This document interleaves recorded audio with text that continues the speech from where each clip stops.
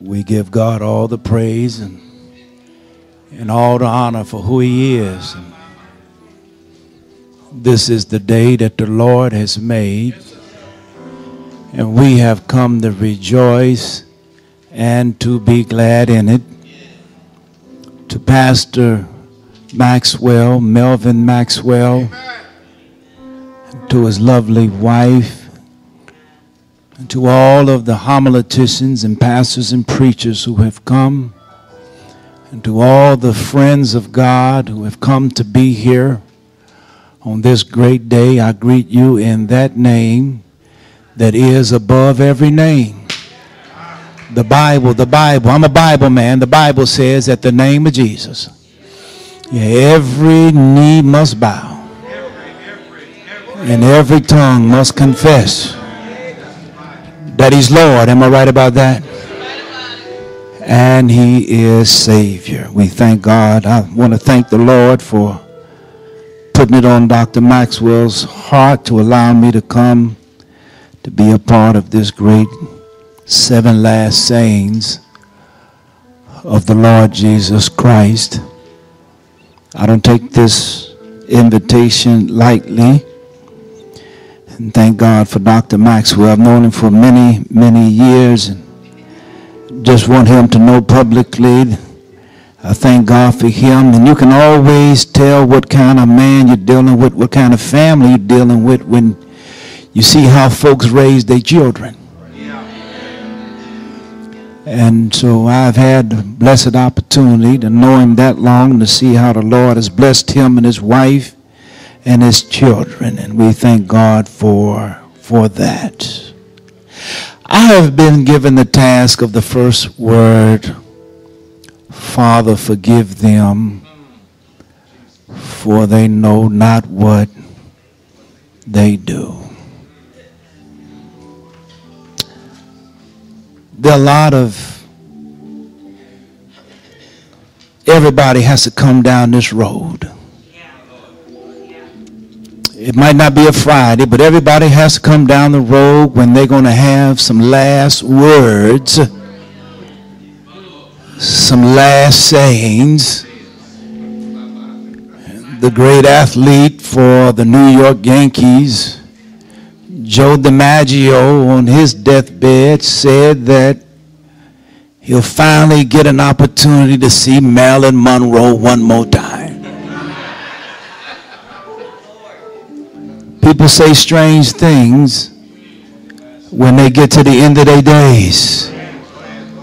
As much as I love Humphrey Bogart, who allowed us to begin wearing trench coats, for those of you, I'm dating myself now, people don't wear trench coats, but Humphrey Bogart said on his deathbed he should have switched from scotch to martinis.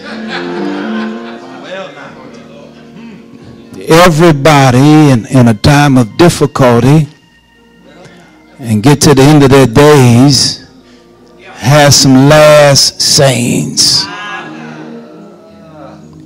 I wonder what would happen if forgiveness was not in the vernacular of the God in Christ. What would we do? What would we be if we didn't have forgiveness? After everything we've been through and every bad thing we've done, where would we be had it not been for forgiveness? The Bible teaches us that there were some women who followed Jesus. A great company of people followed Jesus. I know you at verse number 31, but I have to begin at verse number 27, if you don't mind. I'm going to try to honor the time. But the Bible says that a great company followed him and women, and the women were bewailing him and lamenting about the fact that he had been hung high, on his way to be hung high, and stretched wide. You see, the thing about forgiveness is that God does have some conditions on forgiveness. You have to understand the kind of God we serve. He has unmerited favor on our lives. He loves us so much that indeed he would take this road to go to Calvary. But I want somebody to know that God places some conditions on forgiveness. Now, he can forgive anybody for whatever they have done, but I'm going to stop by to let you know that in this instance, that there were some conditions attached to the forgiveness.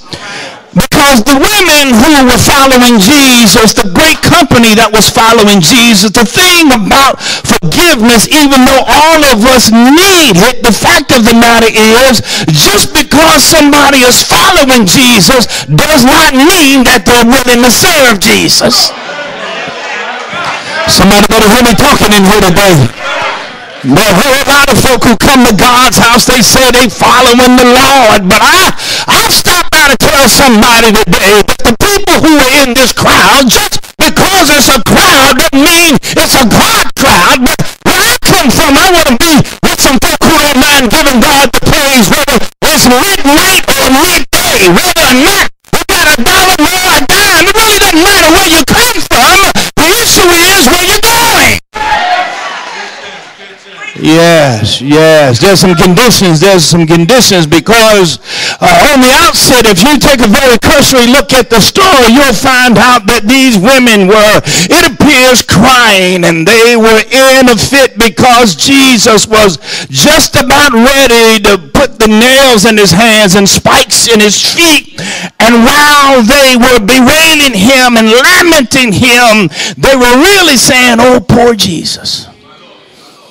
Yeah, look at that fool. Yeah, he going to Calvary. I don't know why he's going to Calvary." Yeah, it reminded me of what Joan Crawford said on her dying deathbed. She had a heart attack, and her servant, her housekeeper, her maid told her, "Well, I'm going to call on the Lord." And Joan Crawford said, "Well, I tell you what, don't you tell God about my situation." Well, suffice it to say, she went straight to hell. Yeah, you need forgiveness in order to go to heaven. But I come to tell somebody today, if you don't mind, Jesus, let them know. Don't you cry for me. Don't you get mad. Don't you worry about it, because the fact of the matter is, he told these daughters of Jerusalem, "Don't weep for me, because the days are going to come when you will be glad when you couldn't have no children." And you know, for Hebrews, women who were barren, it was a shame. Yeah, women who were unable to have children felt shameful if you didn't have children.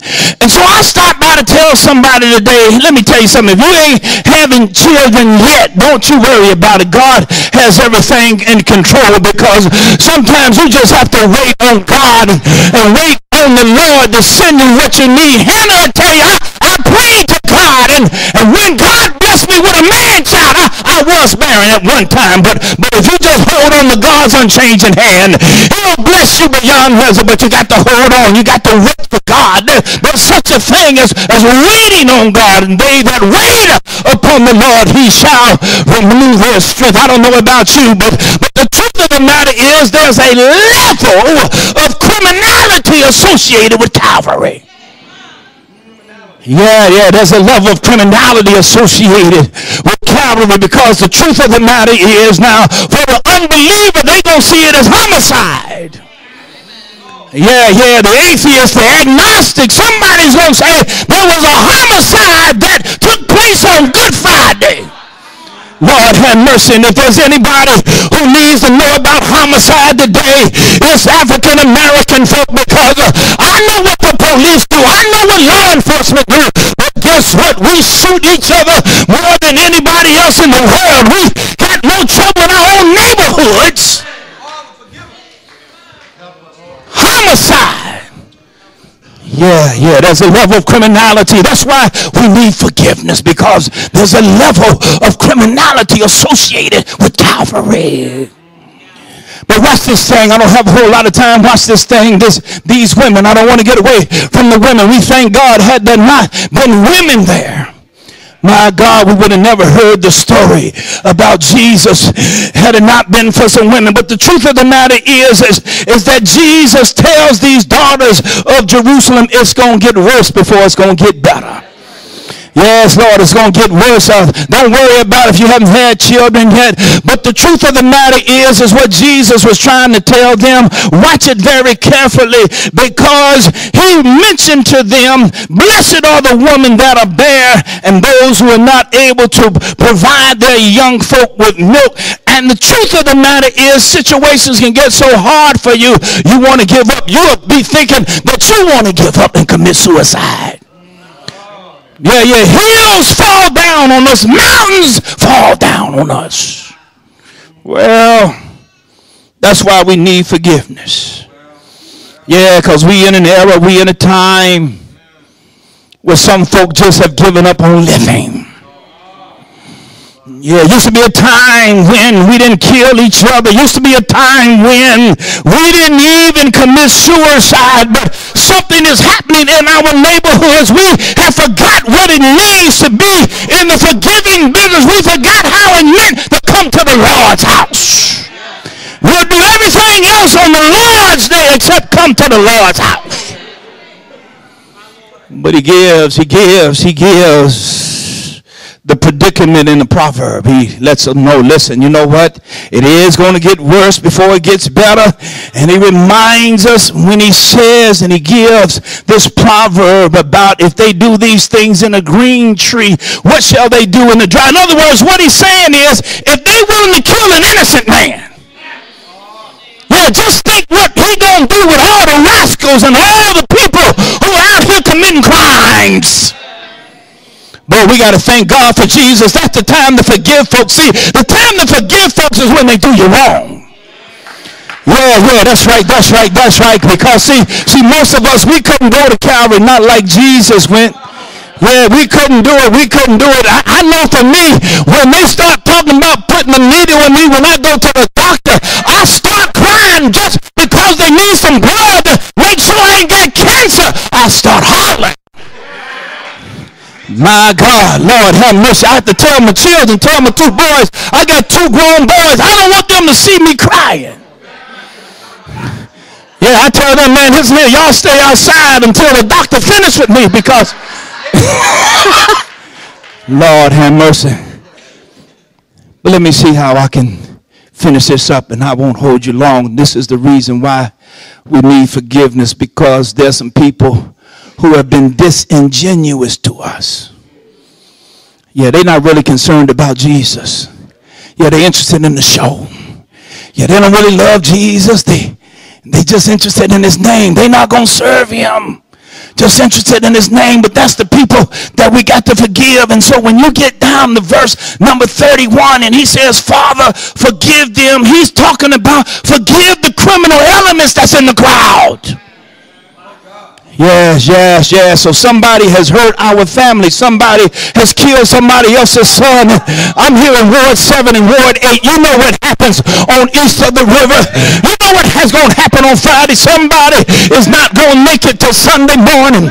But I'm here to tell you that God is still in the forgiving business. We got to tell the criminal, listen here, this God we serve, who's able to do anything but fail. He went to Calvary. And when they start nails in his hands. You see, I told you earlier that forgiveness is conditional. He didn't ask God to forgive them until they start putting nails in his hands and they start putting spikes in his feet. And that's why the Bible says, then Jesus said, Father, forgive them, for they know not what they do.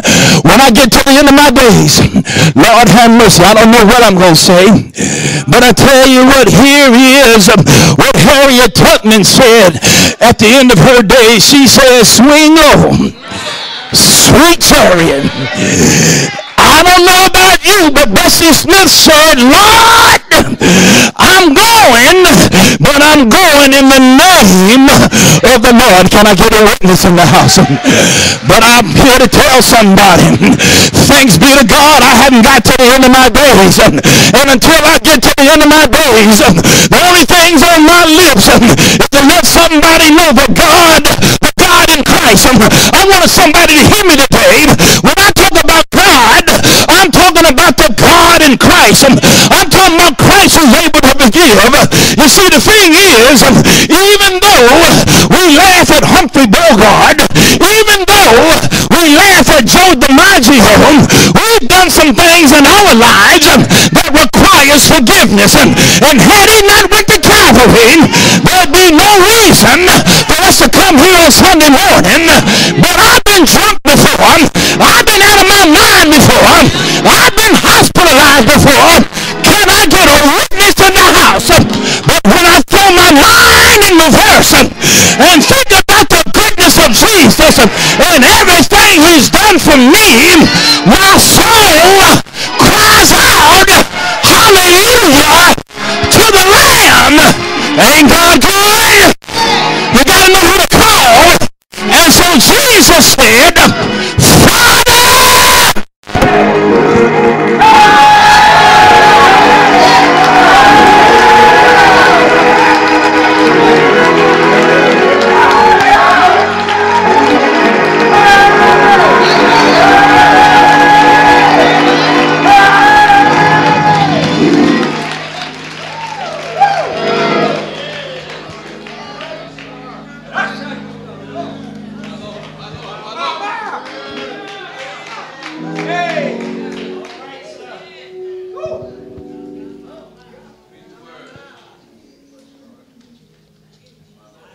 Giving honor first to our Lord and Savior Jesus Christ, who are truly the head of my life. It gives me great honor and an awesome privilege to stand behind the sacred desk on today. I want to first also give honor to the man of God, the angel of this assembly, Pastor Melvin Milton Maxwell, and certainly to his lovely wife, First Lady Maxwell.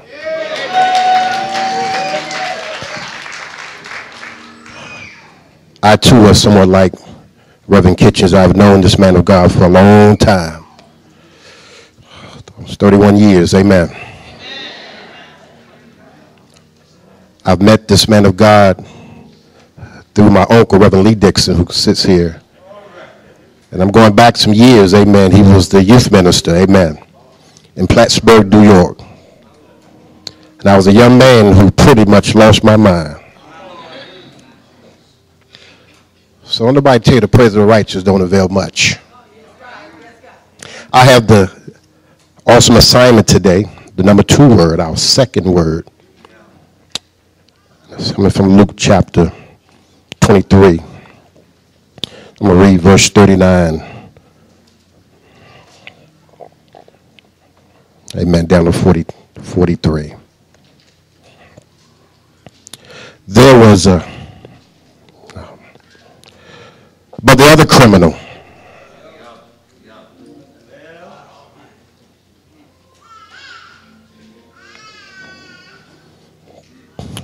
let me jump up to 39, amen. One of the criminals who hung there hurled insults at him. Aren't you the Messiah? Save yourself and us. But the other criminal rebuked him. Don't you fear God, he said, since you are under the same sentence. We are punished justly, for we are getting what our deeds deserve. But this man has done nothing wrong.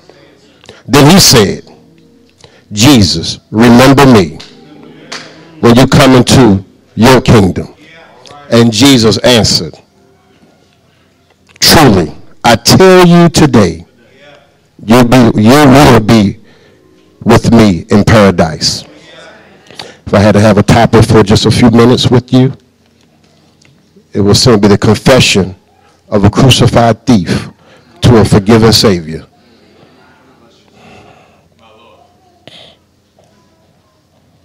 How many of us know that at this time, this opportunity gives us a time to remember, to reflect, for many of us, what the Lord has done in our life, in our lives particular, to the believer here.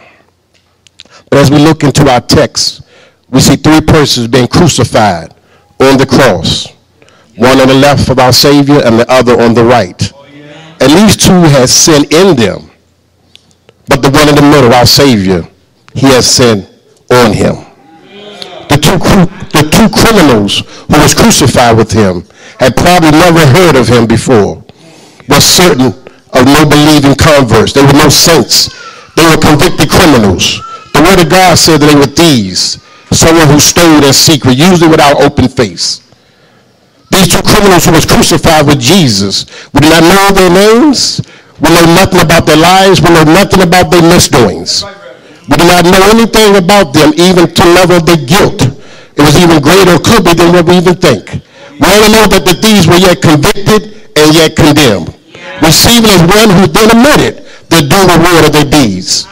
We know above all that they consent and against their wishes, they were in fact crucified with Jesus. No one before, no one after has witnessed such a directly and so closely God's action of reconciliation. God's glory and the redemption of the world. And these two things true, only one of them acknowledged who Jesus was and what he did in his suffering and death for all men at the cross. His companions in later recording the gospel shared in the general blind and a hollow mockery, utter disrespect. The scripture referred to him as the malefactor, better yet defined as a hooligan, a delinquent, a villain, a culprit, a wrongdoer. Some may even see a hoodster, a gangster.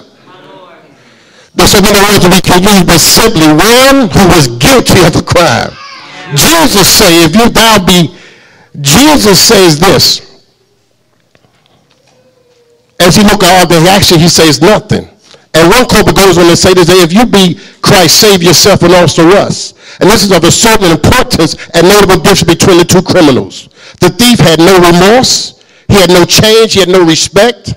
He had no fear of God. But something happened in the midst of this shift. Something happened in the midst of them hanging on the cross. One turned around in the midst of Acts, do you not fear God? If you go back and study the word of God, you understand that this one too was also in the beginning doing reverence to our Lord and Savior Jesus Christ. He was also being ones who was speaking down on him and cursing him and making fun of him. But something happened in the midst of the cross. Something took place. I believe there's a shift in the spiritual realm. Something began to move at another level. Matthew 12:26 say, the word reminds me of this, that if Satan cast out Satan, his kingdom is divided against himself. The Bible says that second thief, the one on the right, said to him, he rebuked him basically. He said, have not fear of who God is? And I understand this, that he couldn't do that unless he had some type of relationship with Christ. I just believe it may have took place up on the cross. As he looked at him, something happened in the spirit that he began to see this was the Son of God. This was the man who prayed for him. I believe that something had took place in the natural as well as the spiritual. Somebody need to hear this today.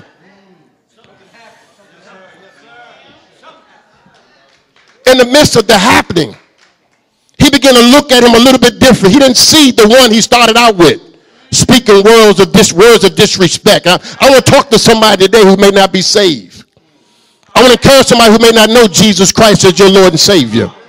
That the very reason he was up there was for you. The very reason up there was for me. He wasn't up there just for those who had it going. He was up for those who was a little bit lost and tossed. He was up for those to the one who was yet a sinner man. This man was a sinner man. He was yet a thief.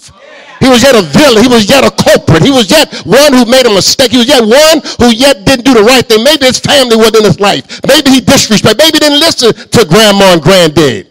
But in the midst of all this, something this need to be said. Jesus Christ sat up there and died for him. The reason he was there was yet for him. I want to give you a few confessions of this crucified conviction, of this crucified thief. When he began to look at Jesus, something take place over in the scripture. He began to say this. He said to him, he said, after the very fact that he made a rebuke to the first thief, he told me, he said, listen. He told me, he said, we are punished justly, for we are getting what we deserve. And this man has done nothing. I need somebody to hear that today. Because yet while he was sitting there, something took place in his confession. He began to confess that he was a sinner. He said, what we getting come to us is what we deserve. I need somebody to hear me today, because it's time out for food. It's time out for blaming the blame game on somebody else. Somebody got to get to a point in time in their life where they take control of their own actions. Come on now. I know you want to keep on blaming sister and brother and blaming cousin, but it comes to a point in your life where you begin to say enough is enough. I can't blame it on mama no more. I can't blame it on daddy no more. I got to be a confrontation of what I've done. And this is what he say, Jesus, I'm a sinner, and I need you right there. And not only that, now there's something else took place. He looked over and said, this man has done nothing wrong. I did something wrong. I need somebody to get that in your spirit, because here it is, the first confession. He confessed that he was a sinner. I need somebody to get that in your spirit, because oftentimes we can't get no further than what we say, because the words of our testimony can shift things. The words that we speak in our mouth can shift things. And until we take place of the things we've done and get out the blame game, come on now. Take responsibility. Come on now. I need somebody to hear me. I need some husbands to take responsibility of your household. I need some husbands to take responsibility of your families. I need some husbands to take responsibility of your children. I need some men. I need somebody to come in agreement with what God is saying, because it's time out for the blame game. Somebody got to get to a place in their life and say, forget this. Enough is enough. Now here it is. Think about it. He's up on the cross. And he's hurt because he got these nails in his arms. Come on now. He's looking like Jesus. Come on now. If you're the Son of Man, listen, his counterpart said, if you're the Son of Man, if you're the Son of God, get us down from here. Let me go back to that for a second. See, he said that because he was selfish. He said that because he didn't want to take responsibility. He said that because he wanted to do the blame game. Listen, if you got it going on like that, get us all. Let me tell you something. Until you get to that place, you know what? I made the mistake. I'm telling somebody today. See, not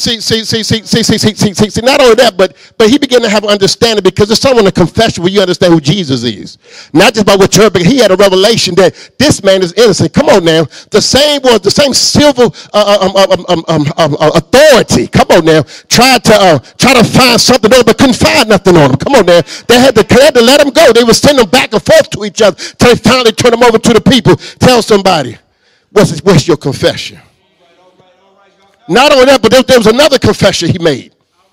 He went on to go on and say, and the word of God said that he looked over and he called him out to something. He said this, he said, Lord, I need somebody to hear that day. Lord, remember me. I need somebody to hear that day. That's the second confession. He began to confess him as Lord. Come on now.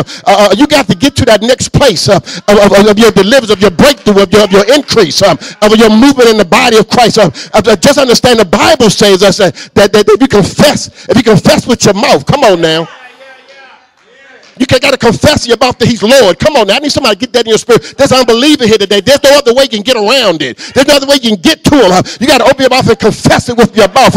Somebody said there's no other way. There's only one way. You got to confess in your mouth and believe in your heart. And you got to get to this point and place in your life that you got to get tired of. Let me tell you something. Yes, sir. I remember one time, good God, before I gave Jesus my life, good Lord have mercy, my wife. I said, babe, I think I'm going to be a Muslim.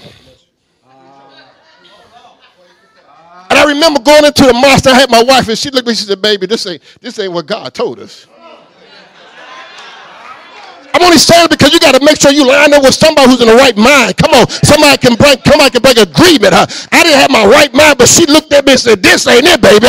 I come to tell somebody that Jesus said you have to confess with your mouth and believe in your heart. Good God, that they come on who I am, and that's what he did. He confessed it.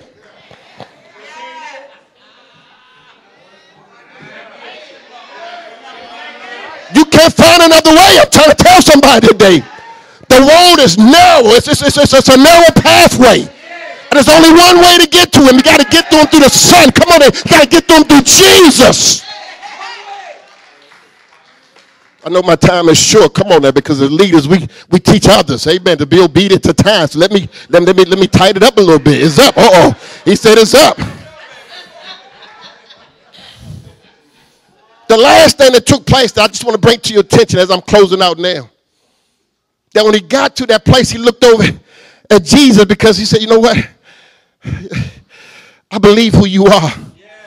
I confess that you are the Lord and Savior. I confess I'm speaking this out of my mouth, but it took a level of faith to do that. So the Bible says it's impossible to please God without faith. There's certain things that you just got to do by faith. You're looking for a whole lot of extra stuff, but it got to be done by faith. Come on now. And when he gets to this place, he looks over at him. He say this, and it happens by faith. He goes on to say that, Jesus, remember me when you get into the kingdom. He said this by faith. I know this not it. I know I'm on my way to hell, but if you could just remember me, if you could come back to this place and do it again and remember me that I was here and I believe to just remember me. Somebody got to get to the place in your life that you begin to speak out to the Lord and tell him, remember me, because it's not it right here. There's another place. There's a kingdom. There's a heaven that we're going to get to. And he looks at him and he said this by faith. Remember me. I'm saying this to somebody today because I don't care what you've done in your life. I don't care the mistakes you made. I don't care what they said to you. I don't care what they say you couldn't do. You may be the murderer. You may be the thief. You may be the liar. You may be the midnight walker, the overnight stalker. You may be the one who did the things they said you did. But I come to tell you right there, just as that thief hung out on the cross, just as he stood there, he looked over and said, hold up, I'm the one. He's not the one. I'm the one that messed up. You got to come to the point to understand that you messed up. You got to come to the point to understand that you got to make a word. You got to accept him by faith. You got to speak out. You got to believe in your heart, but yet confess with your mouth. He looked over to him, and he tell him right there, he said, you know what? He tells him this. He tells us, I'm closed down. He said, truly. He said, truly. It's just me, I'm telling you the truth. I want you to bank on this. Truly, I tell you today. Not next year, not next week. He tells him, I'm understanding you don't got to go to purgatory and wait a little while. I'm telling you this day. This day, today, you will be with me in paradise. And I need somebody to understand this is the hope that we have, the hope of glory that we have. That it's not something going to take place next year. That when that time comes, that we will be with our Lord and Savior Jesus Christ. The confession of a crucified thief. He got this day. Can I say to somebody, because I'm closing up, thank you. It's all right, Pastor. And I bless you, sir. Bless you. Stop making excuses. Listen, stop making excuses. We need to get your way. You need to get your way down to that altar and give him your life. Let him know that today, just as he got revelation, God's giving you revelation. I don't care who the unbeliever is. And if there's some carnal-minded believers who need to get back. But make your mind up today.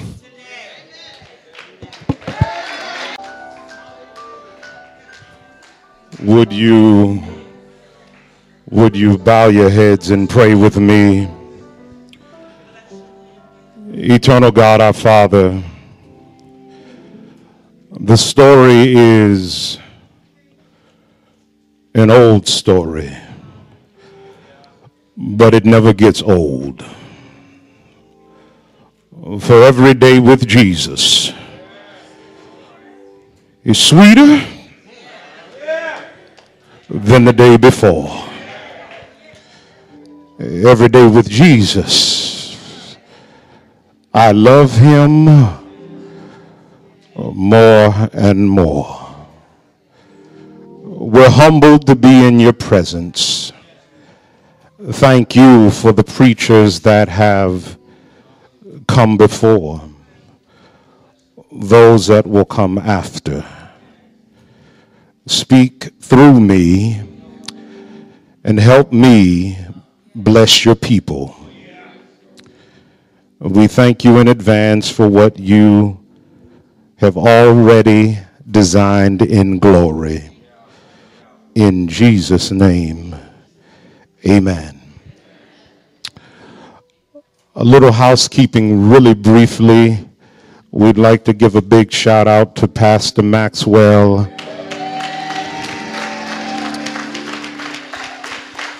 for organizing this great service. I said this great service. Isn't it already a great service? And to the leadership team here at East Friendship for coming alongside him and pulling it all together. Give yourselves a great big hand. Come on, y'all. And then lastly, I need 12 people out there. I have something that never leaves my side. I need 12 people out there to say, remember the bag. Yeah, say that before I close though, all right? Say, remember the bag. Because it's such a part of me, I'm liable to forget. What you gonna say? Okay, that's 12 people. All right. Amen. I invite your attention to the gospel as it has been recorded by John, chapter 19, verses 26 and 27. And as you turn there, you'll find these words written. When Jesus then saw his mother and the disciple whom he loved standing nearby, he said to his mother, "Woman, behold your son." Then he said to the disciple, "Behold your mother." From that hour, the disciple took her into his own household. And briefly, I just want to attempt to preach from the subject, Jesus prepped, I prep. Jesus prepped, I prep. I know at this point you're wondering, what in the world is Pastor Lee talking about? In addition to being a gospel preacher, I am very much an advocate of other subcultures. Can you say amen? Inasmuch as I am a born-again Christian, I am also a prepper. Everybody say prepper. A prepper is a person who believes that a catastrophic disaster or emergency is likely to occur in the future and makes active preparations for it.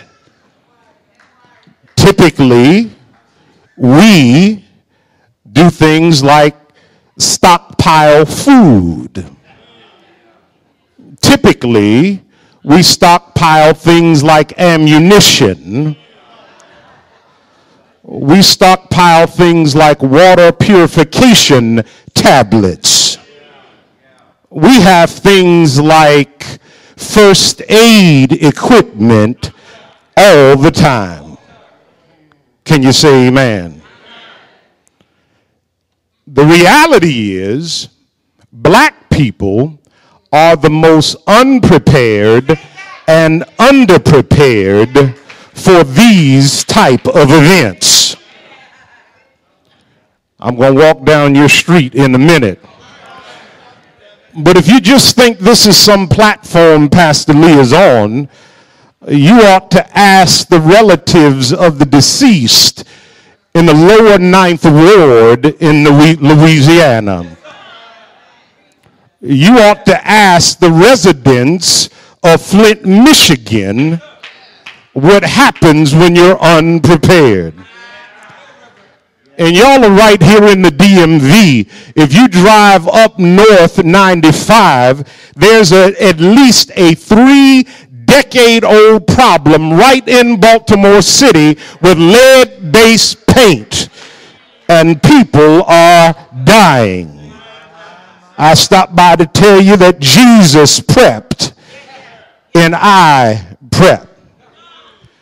I've also stopped by to tell you that out of all the things you can prep for, one of the things that is the hardest to prep for is for someone you love to be suffering and dying. Can you say amen?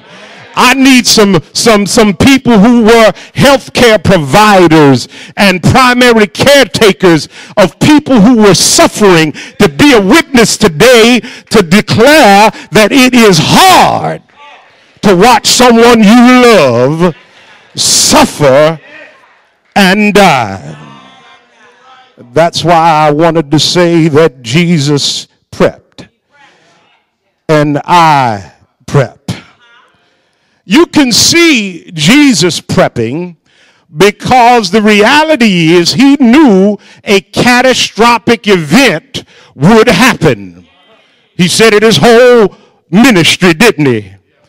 He said, I came to seek and to save that which is lost and give my life a ransom for many. He said things like, you tear this temple down and I'll build it up in 3 days.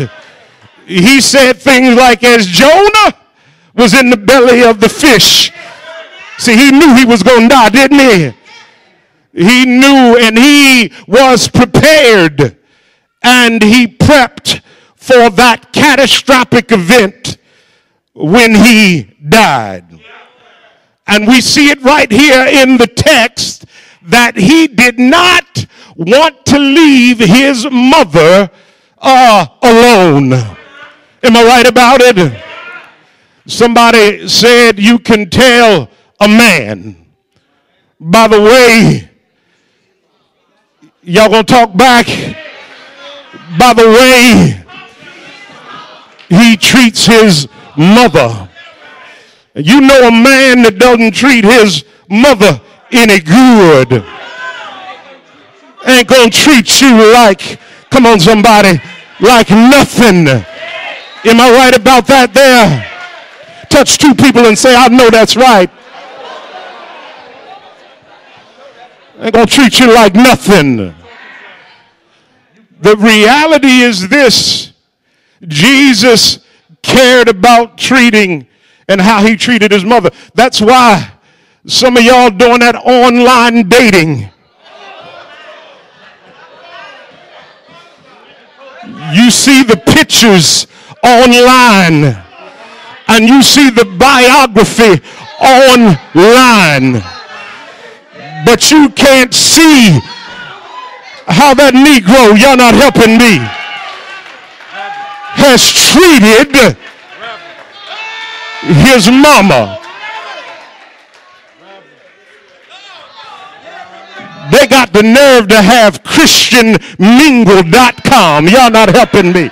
Plentyoffish.com. I'm going to call yours after a while.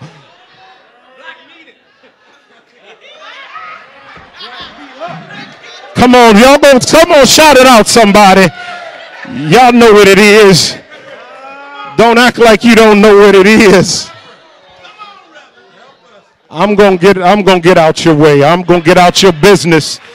Pastor, I wasn't asked to get in their business, just to do the third word, the third saying. But you can't do nothing because I prep anyhow, yeah.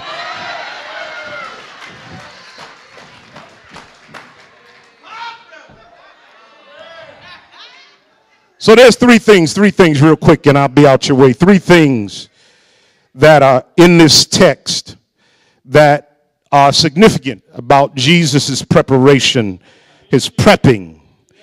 I'm going to call them out real quick. I'm going to say a few things, and I promise in the next 4 or 5 minutes I'll be gone. First thing is, Jesus is committed to care for you. Secondly, if Jesus cared for his own in weakness, how much more will he care for you in his power? And then lastly, you're blessed to be in the family. Jesus is committed to care for you. At first glance, you would say Jesus is a mighty good man because he cared for mama. At first glance. But because we're not Catholic, we don't exalt Mary to a place that the Bible doesn't. Am I right about it? The truth is, we are not clear if at this point Mary was definitely a believer or not. We do know that she knew that she would be the mother of God. But even Jesus' own brothers did not believe until after the resurrection.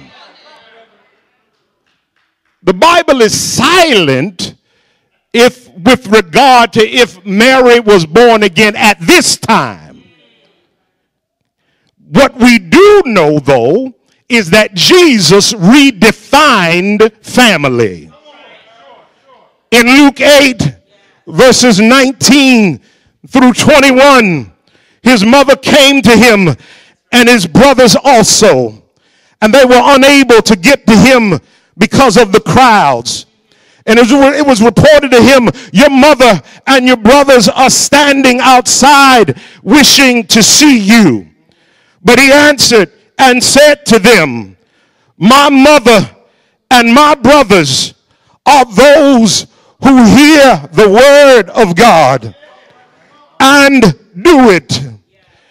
This doesn't depreciate biological family. What it does, it elevates those who are in obedience to the word of God. On one hand, it was risky and dangerous to believe. On the other hand, you were safe, secure, and sanctified in the Lord's hands. Am I right about it? Jesus is committed to care for you if you've been born again, if you're more than a hearer of the word, and if you are a doer also. He is flat out committed to caring for you. That's why people out of context just grab on to low, I'll be with you always, even to the end of the world. But they don't realize he said some stuff before that. Go and teach all nations. Baptize them in the name of the Father, the Son, and the Holy Ghost. Teaching them, in other words, if you're obedient to doing what I said do, I am going to be with you. But you can't be out there doing just, y'all not going to help me, and then call on him. Second thing, if Jesus cared for his own in weakness, how much more will he care for you in his power? Make no mistake about it. The Son of Man in our text, as these two previous brothers clearly communicated, he was in weakness. We know he was emotionally weak from the Garden of Gethsemane. He prayed, as it were, drops of blood. His emotional state was so overloaded that his blood capillaries began to explode and blood came through his pores. He was emotionally troubled. He even said, my soul is exceedingly sorrowful unto death. So he was emotionally burdened. And God have mercy, physically, he was dehydrated. He was sleep deprived. And now he's got rusty nails in his hands and rusty spikes in his feet. And then to top that all off, it was the equivalent of all of the sins of the world being placed on his shoulders. Jesus was in weakness. But even in weakness, he was still ministering to John and to Mary. And I come by to ask you a question. If he could do all that with saliva filling up in his lungs, if he could do all that losing blood, if he could do all that dehydrated and sleep deprived, What in the wide world of sports do you think that he can do right now, sitting at the right hand of the throne of the Lord? What do you think that he can do right now with all power in his hand? What do you think that he can do right now since he sent the Holy Ghost down?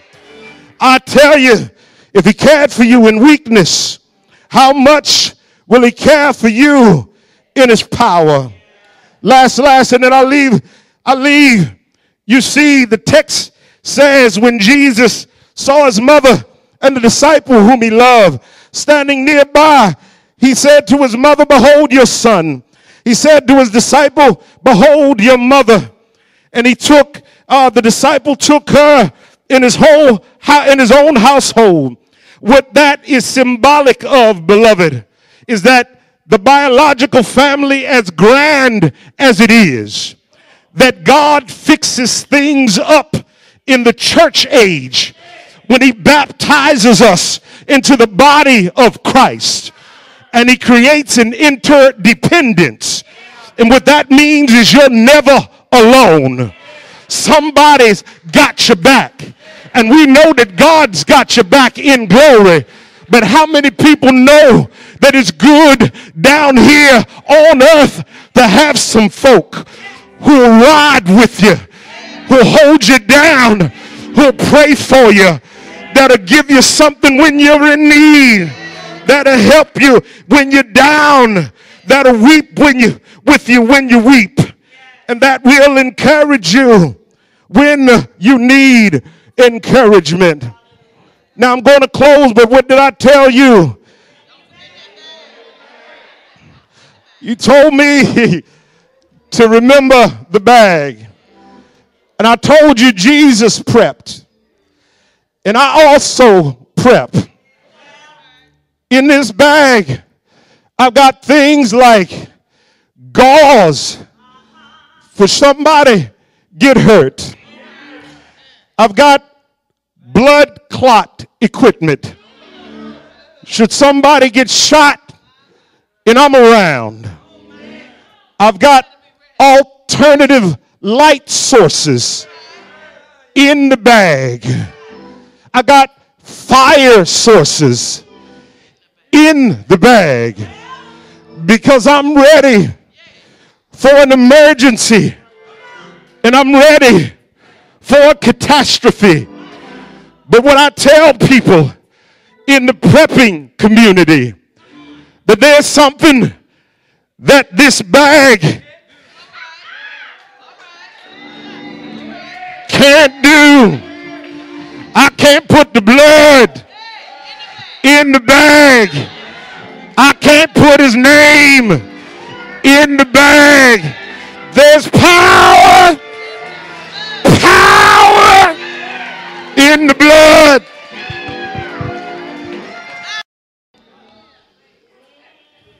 Let us pray.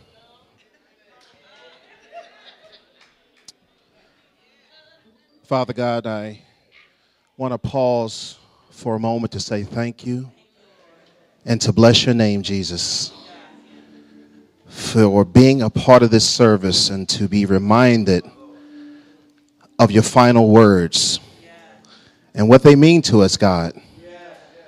Our salvation, our sanctification, God. So, Father, I pray as I share this fourth word that you will let the words of my mouth and the meditations of my heart be acceptable in thy sight. O Lord, my strength and my Redeemer and my soon coming King. In Jesus' name we pray. Let us say amen. Amen. Praise God. Have you been blessed so far? Oh, glory to God. Glory to God. Thank God for these mighty men of God. Amen. That have really broken the word down to us. And truly we want to thank our brother, our friend, our mentor, Pastor Melvin Maxwell. That's right. Give it up for him. And First Lady Maxwell, as it already been stated, for hosting this event. And certainly I want to thank them for inviting me, because I certainly am the least of these amongst these great men and women of God. And that is the truth. I've been preaching for about 5 or 6 years now. I'm serving as the associate pastor, youth pastor at the Greater Good Samaritan Baptist Church, where my dad has been serving for 26 years. We're right over East Capitol Street in the old Eastgate community. Praise God. So I just thank God for Pastor Max thinking enough of me, praise God, to allow me to come and share with you. And I'm a preacher, but I'm not a preacher. Praise God. So I'm going to talk to you for a few minutes. So if your neighbor starts to get sleepy, just nudge him, say, he's still talking. Amen. Praise God. Praise God. Bless you. Thank you for your support. Bless you. Bless you. Let's look at Matthew 27. Actually, let me do this. I want to thank God for my daughters, my 2 daughters. Will you stand up for me, please? Timonea, Thessalonia. The joy of my life, God has graced me to raise these wonderful young women. Timonea will be going to University of Maryland in the fall. Political science major, and Thessie is an honor student at Washington Christian Academy in 9th grade. And I think I saw Evangelist Beard, who's on the staff at our church. God bless you. Thank you for being here. And if I missed anyone, God bless you. Thank you for coming. Let's look at Matthew 27, 45, and 46. I'm going to read it, and I probably will be 7 minutes or less. Praise God. 7 minutes or less. My church knows I'm very brief, very brief. I think that's why they show up, because I don't preach that long. All right, let us read. It says, "Now from the 6th hour there was darkness over all the land until the 9th hour. And about the 9th hour Jesus cried with a loud voice, saying, Eli, Eli, lama sabachthani. That is to say, my God, why have you forsaken me?" And I just want you to keep this thought in your mind as we look at these 2 scriptures. He was forsaken so that we may be forgiven. He was forsaken so that we may be forgiven. As we look at this first 45th verse, it says that now from the 6th hour, which was about 12 noon, this was a time when the sun should have been at its zenith. It should have been at its height. So there was darkness over the land until the 9th hour. So that was approximately from 12 to 3 p.m. And this was a very peculiar event. As a matter of fact, this event is recorded in secular history, in Roman history. It was recorded that this event took place. So we know it's factual. We know it took place. It was a divine darkness because God had caused it. Again, it was unusual because it took place at midday. I don't know about y'all, but I've had some moments in my life where, amen, I had some dark times in my life, and it was midday. Praise God, the sun was shining, the birds were chirping, the smell of the spring flowers, but it was dark because of what I was going through. Some of y'all might be going through some dark times right now. Maybe a family situation, maybe a job situation, maybe something going on in your body, health. But I want you to know that the darkness that Jesus went through was so that we can have forgiveness. Amen. Now, this darkness was not God's way of covering the nakedness of Jesus. It was not to cover the public shame of Jesus. This darkness was not even to protest what was going on. This darkness, in fact, was the judgment. It was divine judgment of Jesus. And if we had time, we would go through the Old Testament and give you demonstration of how God has used darkness in times past.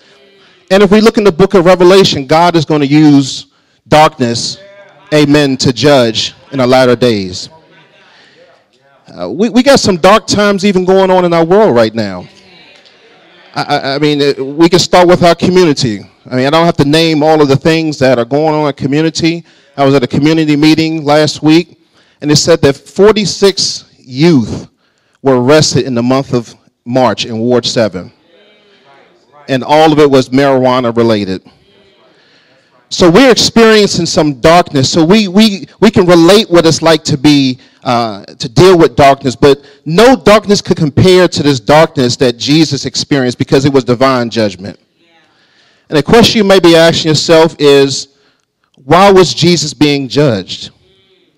You know, Jesus was perfect, is that right? The Bible said that he knew no sin, but he became sin for our sake so that we may become righteous. That's it. So why was God judging his beloved son? Well, he was judging his son again so that we can receive forgiveness. See, God was, even though Jesus never sinned, God was placing all of the sin of the world on Jesus. Now that is a mystery to even know how God could place the sin of the world on Jesus. He placed all of the past sin, amen, all of the current sin and all future sin on Jesus. And because he placed it on Jesus, as it was talked about earlier, we can have forgiveness. We can have access to God. We can have the power of God in our life. Praise be to God. Praise be to God. 1 Peter 2:24 says, who his own self bore our sins in his own body on the tree, that we, being dead to sins, should live unto the righteousness of God, by whose stripes you were healed. Saints are being betrayed by the very people that he created. He was abandoned by Peter and the other disciples. Amen. And he was screaming because of the agony of seeing his mother watch him be crucified. His mother watching and the concern he had for his mother. Amen. Praise God. But the most notable agony that Jesus was screaming was the agony from having his sinless, holy, and unblemished body contaminated with sin for the entire world. All of the drugs that some of us took, praise God. All of the liquor that some of us drank. Some of the sex outside the marriage that we had. The marijuana that we puffed. Jesus took all of that on him so that we can be forgiven. Jesus was screaming out in Aramaic. So this was a personal pronoun when he said, my God, that is to say, you are mine, I belong to you, and you belong to me. Where did you go? He was departing from Jesus. This is a profound event. It's almost like a reverse miracle. It's like a negative miracle. The fact that this triune God that says in Deuteronomy, hear, O Israel, the Lord our God is one, that he would temporarily release himself from fellowship from Jesus. Now, we as much as greater theologians we have, we can't really figure that out. How God separated himself from Jesus because God cannot dwell in sin. I mean, we barely understand the Trinity, amen? So how are we going to explain this? But this is a profound event, a negative miracle, that God temporarily removed himself from fellowship with Jesus so that he can have fellowship with us, amen?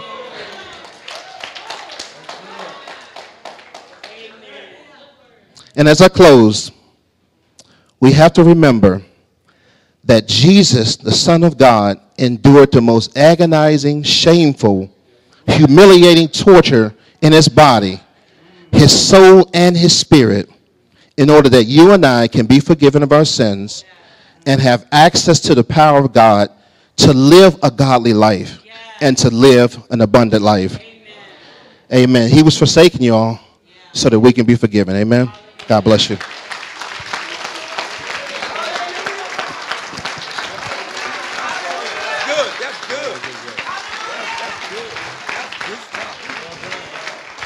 Anybody know about divine departure? Divine departure. Y'all write that down. I'm gonna preach that one day. I'm gonna maxize that joint. I'm gonna maxize that. Listen, get your offerings out. We're not going to belabor this point because we want to go right back to the word. Amen. Get your offering out. We got enough people in here. We want to be a blessing to all these. Let's put your hands together and give God some praise.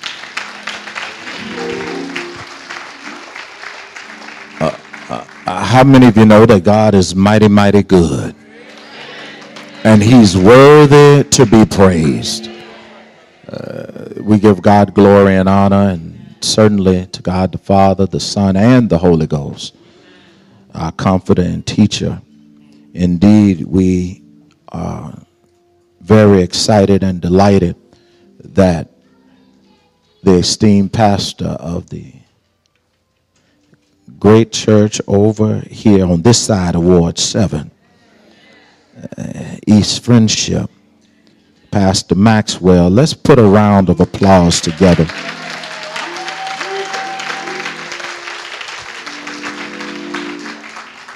He's indeed God's servant and God's man. And I thank God for him. And to his leading lady, amen. We are indeed grateful to be here and celebrate. To all of those that bear the burden as well as the blessing of preaching, those heralds and homiletians who are here, put your hands together for them.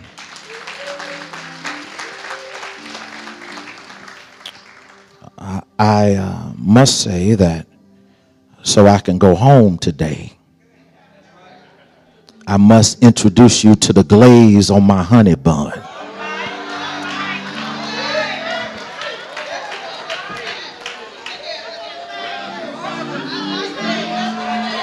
I's married, y'all. Amen. Reverend Karen Curry. Amen. And certainly I see a couple of deacons and others who are here from Pennsylvania Avenue Church, and I'm grateful that you are here. Amen. Now, I won't be before you long, but I did break a button before I got up here, and I put it in the same pocket as that ginger ball. I usually put one under my tongue when I start to preach. So I'm praying that I didn't put that button under my tongue. You'll get that one when you go home. The word of the Lord says in John 19:28, after this, Jesus, knowing that all things were now accomplished, that scripture might be fulfilled, said, I thirst. Or another version said, I am thirsty. So for a few moments, I want to share from I'm thirsty. I'm thirsty. Just do this so that I'm a little comfortable. Say, neighbor, old friend, can a brother get a drink? All right. Y'all will be all right. The celebrated theologian James Cone, in his book, The Cross and the Lynching Tree, reminds us that Christian identity ought to be very clearly focused when we understand that the cross and the lynching tree are parallel realities. What he has concluded, and I agree, is that Jesus' crucifixion was as much of a lynching as it was during slavery. Here we are, 4 to 5 hours. Jesus' body is severely beaten, sweaty, and his colored body Yeah. Has been nailed to the cross. In the humid hot sun, rivulets of blood run slowly down his body. He hangs there, dehydrated, distressed, and dying. He's a victim of police brutality. Unjust jurisprudence. And illegal sentencing to death. Though fully God, the human suffering servant cries out with a loud voice, I'm thirsty. Can a brother get a drink? Dying folk are often thirsty. You need to understand that I know what I'm talking about, because in 2015, before my mother transitioned to glory, she was under hospice care and nearing the end of her journey. We would take a little stick, if you will, with a sponge on it, dip it in some water to try to quench her thirst. She was parched. She was thirsty. And Mama eventually transitioned, but it helped me understand something. What it must have been like for Jesus as he getting ready to expire and die. Jesus had been thirsty before. You remember him with the woman at the well when he said, give me the drink. But now the living water himself is parched and nearing death. Jesus is human and he suffers just like us. How many of you know we need a Savior who knows the hell we go through dealing with despicable and dastardly Negroes who betray you after eating at your own dinner table? Come here, Judas. You were that one. We need a deliverer who, when we are depressed and we're really ready to give up and pull the ejector seat, we need somebody that's going to pull us out of the valley of the shadow of death. Make our bosses behave, remove cancer from a doctor's report, and make our money outlast our bills. We need a liberator. One who cancels debt, frees us from bondage, and doesn't let a cloud remain over our heads. Our Savior must suffer just like us. But not only must he suffer like us, he must suffer with us. I come to the garden alone where the dew is still on the roses. Y'all know what I'm talking about. But song later says he walks with me and he talks with me and he tells me that I'm his own. When everyone deserts me and when your friends leave you, I'm never alone because Jesus is forever with me. God may have turned his back on Jesus while sin was upon him, but ultimately he didn't forsake him while he's hanging on a lynching tree. Is there anybody in here that's going through right now? You feel like giving up right now.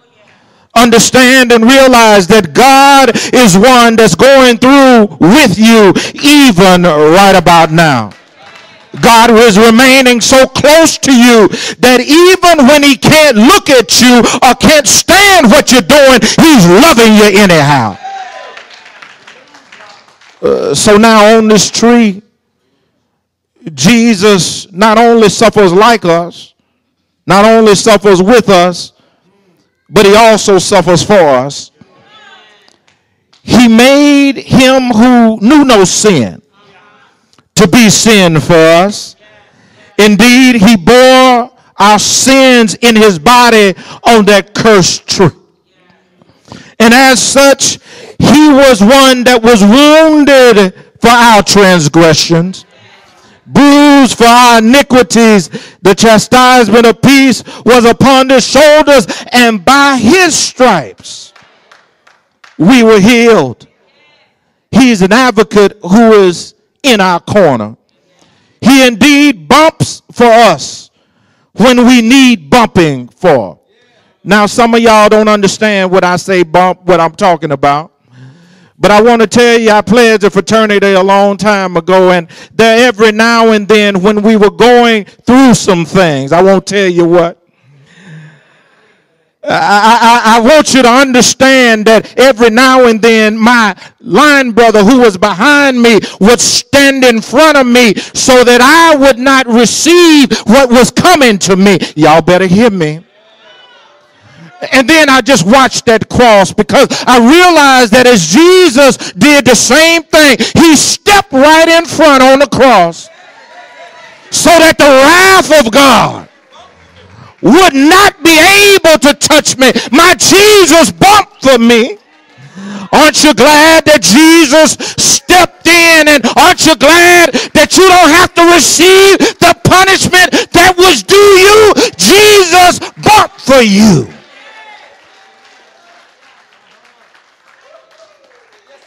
And he revealed the fact that he got you covered. Is there anybody in here that understands that when the Lord covers you, he doesn't cover you partially, but he covers you completely? I wish I had some covered folk in the building that understood that God is always bumping for you. God is always right there for you. God is always there going to hold your hand and dry your tears. I'm covered, y'all. You ought to be able to rejoice because our Messiah would not come down from the cross just to save himself. But I tell you, rather, he stayed focused on his mission. Jesus, knowing that all things were accomplished, here Jesus refused to abandon his assignment despite being beaten, mocked, burdened on the cross, nailed to the cross, hoisted up on the cross. He didn't lose and was attentive to every detail because he didn't lose focus. Do whatever the Lord has called you to do. You need to just do it. Can I talk to you for a minute? Let me tell you, none of us need to be derelict in our duty. We need to carry out our duty with excellence. If you've been called to usher or work in the culinary ministry, if you've been called to be a deacon or sing in the choir, you need to realize that if God didn't tell you to quit, you need to stay on in there and tackle your assignment. See, really, this ain't about you. This is kingdom business. See, a charge to keep I have, a God to glorify, to serve this present age, a calling to fulfill. But how do I remain focused on my assignment when I'm hanging on a cross in the middle of distress? I want you to know we need a word from the Lord. The Bible says that the scripture might be fulfilled. He reveals that Jesus was familiar with the word of the true and living God. How could he not be? Because he was the word that became flesh and dwelt among us. But the only way that the scripture gets fulfilled is by knowing the scripture. Jesus knew the law, the prophet, and the Psalms. He was diligently taught as a child, taught all around the house, when he went walking, while he was lying down, while he was raising up. It was bound to his head, hung before his eyes, placed on the doorpost, and he heard about it in the synagogue. Jesus was saturated with the word. And I got to tell you today, I don't know about you, but when I'm stressed, pressed, and under duress, I need a word from the Lord. When my bad days outweigh my good days, and I've had a hell of a week, I need a word from the Lord. Is there anybody in here who needs a word from the Lord? When hell is closing in on you and you don't know which rascal to trust, I need a word from the Lord. I need you to understand that the church has secrets, and sometimes ungodly Negroes try to rule a day. But when that situation occurs, I need a word from the Lord. When people won't change their minds and their attitudes are all jacked up, rather than listening to what the preacher has to say, or rather than listening to what others have to say, I need a word from the Lord.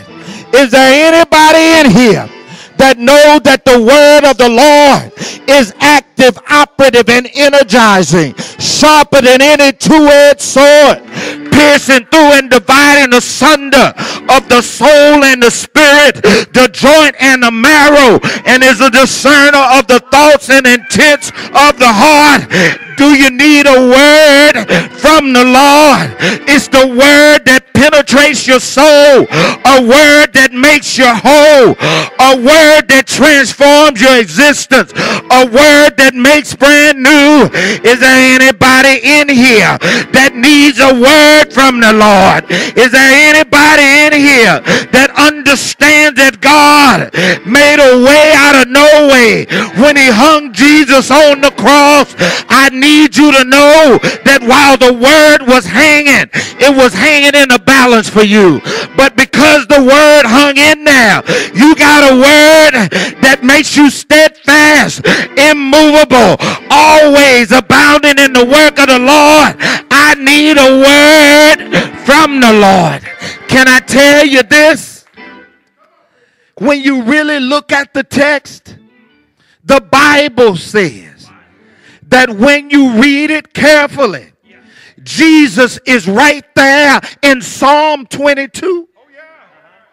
So if you need a word from the Lord, watch this. Jesus also got a hymn that's part of his word from the Lord. When he starts, as most Jewish boys begin to chant the Hallel psalm when they're young in age, I can see that Jesus in his mind is going through and letting everyone know that he's checking what is in the scriptures to see if it's consistent with what has already been said. Watch it. Psalm 22 says, my God, why have you forsaken me? That's verse 1. But by the time he gets to verse 15, he says, my mouth is dried up like potsherd, and my tongue sticks to the roof of my mouth. That ought to tell you something. What it says to us is when we need a word from the Lord, we ought to have a song that we can also sing. What is your song? I can say, is it Amazing Grace?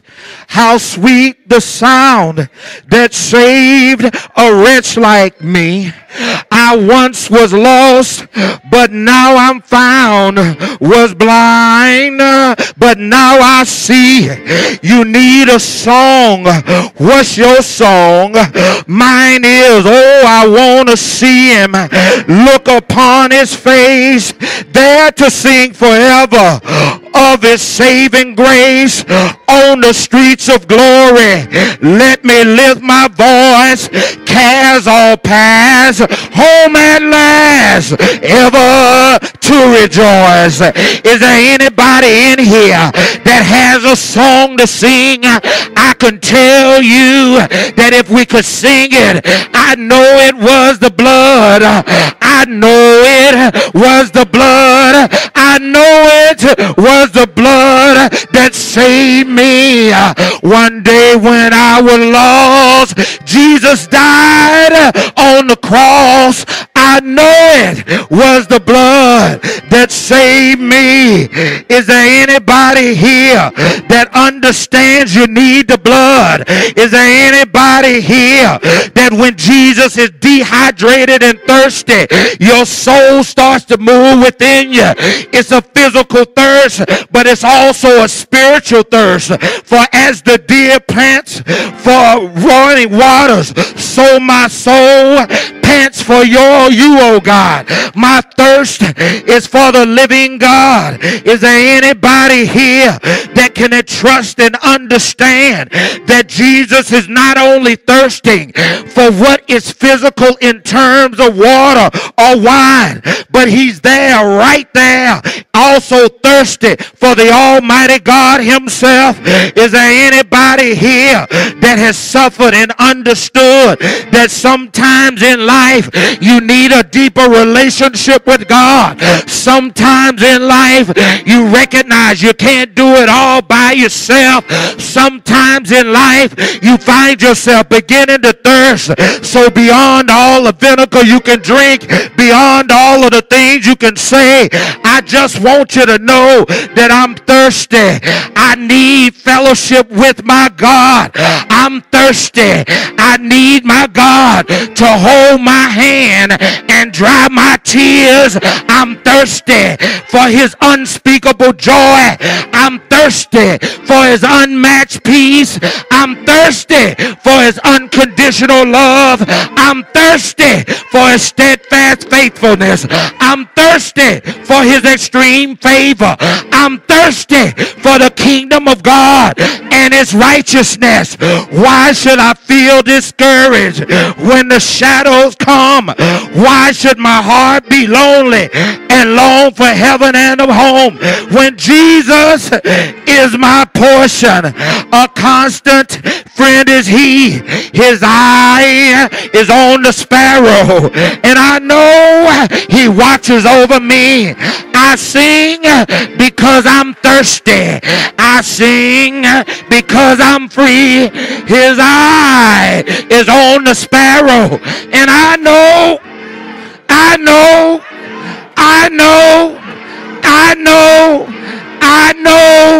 he watches over me. Is there anybody in here that will give a brother a drink? Because I'm thirsty for his love. I'm thirsty for his kindness. I'm thirsty for his peace.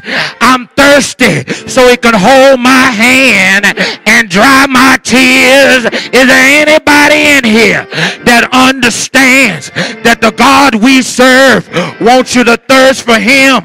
Can you say yeah? Say yes, say yes, say yes, say yes. I'm thirsty for him. Can you say it one more time? High five 3 people and say, I'm thirsty. I'm thirsty. I need the Lord, and I need him right now. Can you say yeah? Say yes, say yes, say yes, say yes. Yeah, I know he's all right.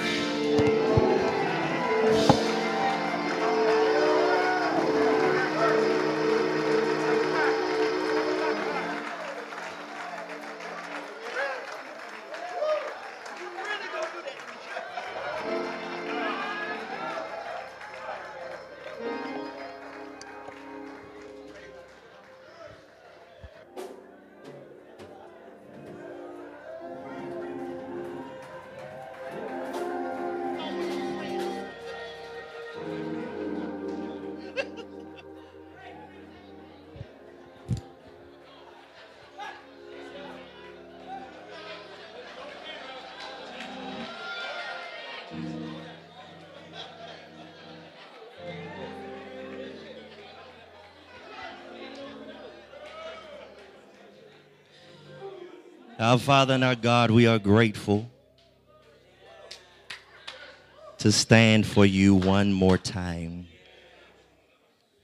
I humbly ask that you will forgive me of all sin. Fill me with the Holy Ghost and cover me with an anointing that will make preaching effective and inspirational in this place. Do not allow me to speak as a mere mortal man, but as an oracle of Jesus Christ.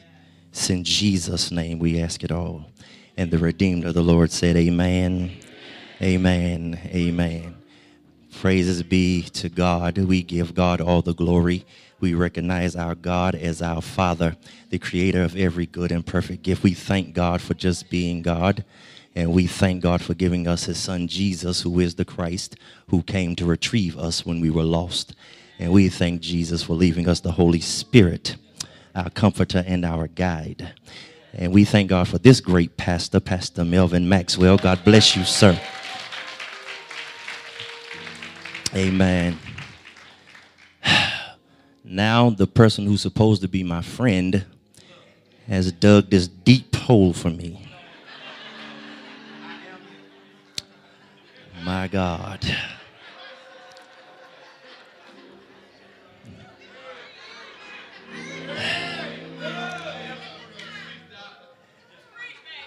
The Gospel according to John, the 19th chapter, around the 29th and 30th verses, reads something like this from the King James rendering of the text.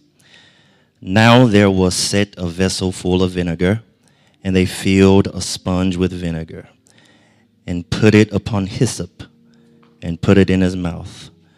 When Jesus therefore had received the vinegar, he said, "It is finished." And he bowed his head and gave up the ghost. You've already heard this, but for the time that is ours, and certainly with the help of the Holy Spirit, we want to talk to you from this thought: a word from the Lord. A word from the Lord.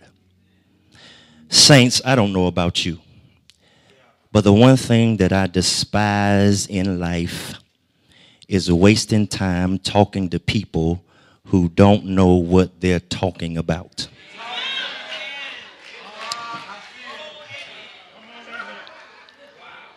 I don't know about anybody else, but in my little life, it seems as though those who have the least to say talk all of the time.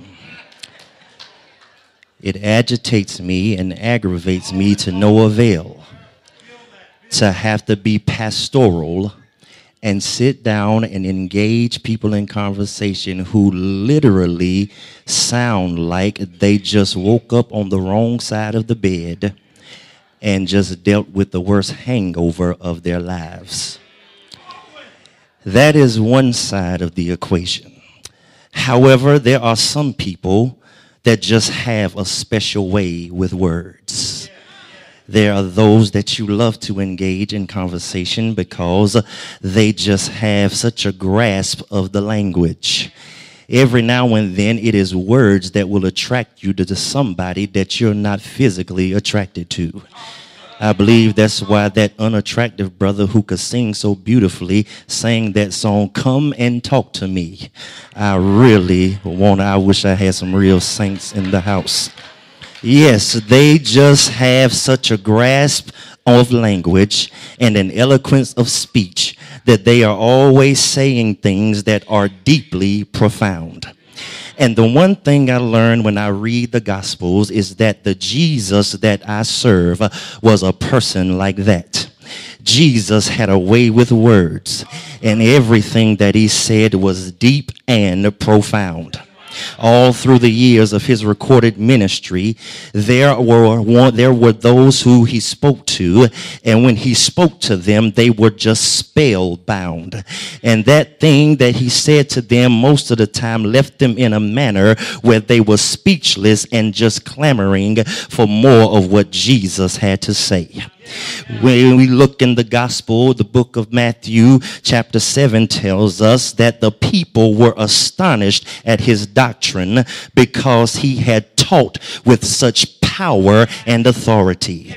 When we go even to Luke 4, when he goes back to his hometown Nazareth, they were mumbling and jumbling and asking the question, isn't that Joseph's boy, that carpenter's boy, that boy who we don't even know if Joseph is his daddy? But by the time we get to verse 22, it says that they were amazed at the power of the words that he spoke. Do I have any help in the house?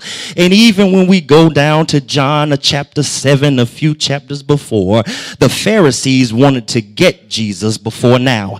So they sent soldiers out to get Jesus. And lo and behold, when the soldiers came back, they were empty-handed. And the Pharisees said, why don't you have Jesus? The soldiers said, because we were astonished by the words that he had to say. I tell you, Jesus could talk. Jesus, when he spoke, he had a way with words. When Jesus spoke, things happened. I tell you, in the Bible, when Jesus spoke, we saw sick people get healed when he said be healed. When Jesus spoke, he called demons to come out of people, and they had to jump inside of pigs and run into the depths of the ocean and drown themselves. When Jesus spoke to storms, storms had to shut their mouth and calm their wind and peace be still. When Jesus even spoke to dead folk, they had to come out of their mummified state. The roll of the stone had to go back and they had to come out of their grave when Jesus spoke. And am I talking to anybody in here today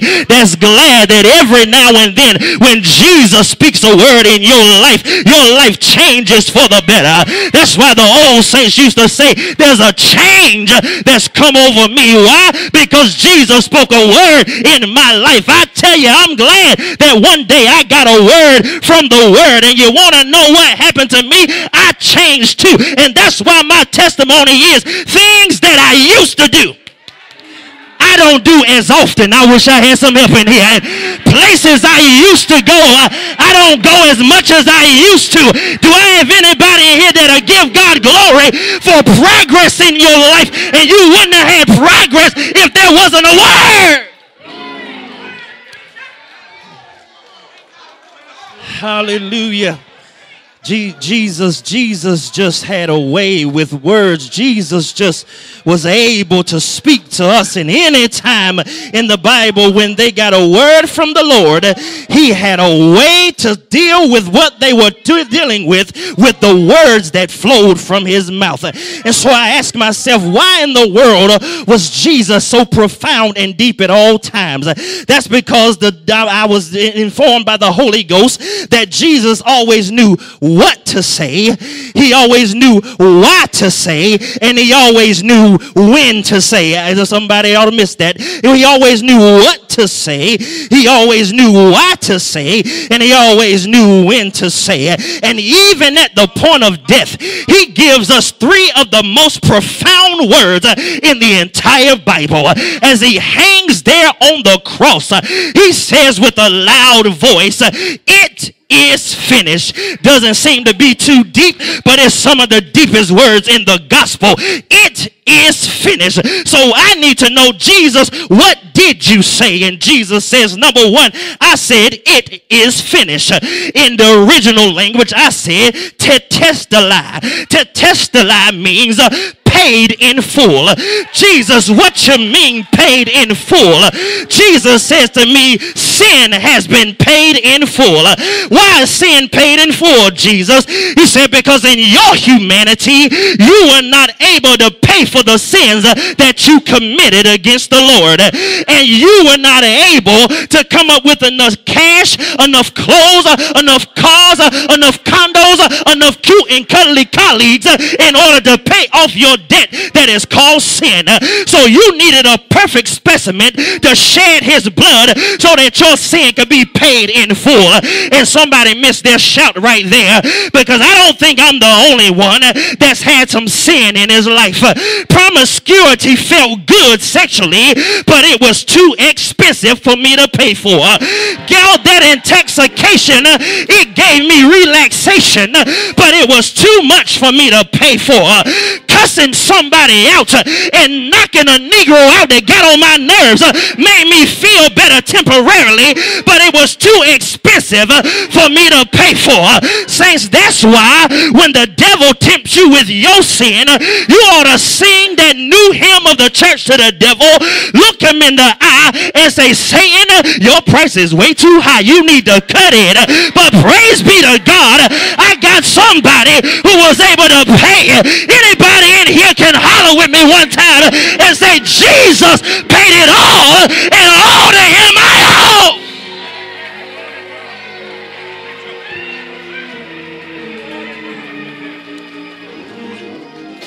Yeah. He always knew what to say. He said, Tetelestai, paid in full. But then he knew what to say. Why did you say it is finished, Jesus? Jesus said, because the process of redemption was complete. The process of redemption was complete. Redemption had pain and redemption had a plan. He took everything, help me somebody, that we were supposed to take. He took the bump, Dr. Curry, that I was supposed to take. There's no better line, brother, than Jesus, because every time I should have gotten the cut and took some wood, he got behind me and took everything that I was supposed to take. Is there anybody here that can thank God that the pain of redemption was paid for by him? Yeah, you thought you were hurting and you thought that you couldn't get through, but you just received the reverberation, baby, because the Bible said that the devil comes but to kill, steal, and destroy. And if you got through your sin and woke up the next morning to pray that same lie, God says you got me through it, I never do it again, and you still here today, and knowing that you did your sin, you ought to know that Jesus took the pain for you. I'm so glad today that he took the pain for me, because I was not able to take the pain for myself. If I had to pay for my sin, I'd be hurting right now. If I had to pay for my sin, I'd be pushing up daisies right now. But is there anybody in here that can say he took the pain for me? Not only did he take the pain for me, but he fulfilled the plan for me. Because when one sinned in the Old Testament, they had to find a blameless calf or a blameless bull. But now, as grandma used to say, you don't need to put the blood on the door. You don't need the bull anymore. Someone is taking the place of the lamb, and he is the great I am. He took it for you, and he took it for me. He knew why he said what he said. But you want to know what shouts me today is that he knew when to say what he said. You really missed your shout right there, because if you've been to Sunday school one time, you know that a crucifixion is when someone is hung from a cross, and the way they die is not from the hanging. The way they die is because their arms come out of the locks of their shoulder, and when their arms come out the locks of their shoulder, their lungs start to fill with blood, and they start to suffocate to death. But here's a man in front of all his enemies who he just asked God to forgive, in front of all of his enemies that he took care of his mama in front of all his enemies. He cries out in victory when he should not have been able to talk. He speaks in front of his enemies and says, it is finished. Is there anybody here that thank God that you got at least 2 or 3 enemies? Because I heard David say that he prepares the table before me in the presence of my enemies. Is there anybody here that can say, I don't don't care what hater is in front of me. I'm going to eat what God put on my table because he knows when and he knows where. And so I asked the Lord, why do you bless me in front of my enemies? He said to me, because your enemies got to know that even though they lied on you, even though they stabbed you in the back, even though they ruined your reputation, what God has for you is for you, and no devil in hell can take it from you.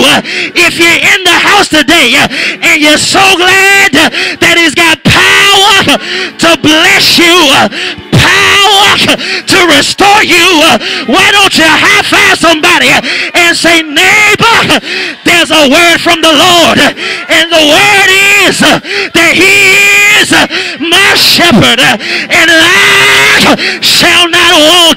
Is there anybody here that knows there's a word for you? The word says that in your life you'll have tribulation, but be of good cheer because he's already overcome. Is there anybody here that's got a word? I got a word for somebody that's sick.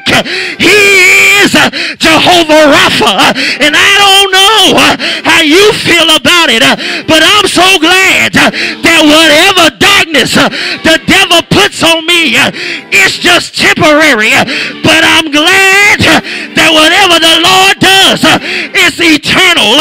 I'm going to my seat, but grab your neighbor by the Holy Ghost hand and rock them and shake them and rock them. Look them in the eye like they've been born again and say, neighbor, oh neighbor, weeping may endure for a night, but joy come in the morning. Say yay! Say yay! Yay! Yay!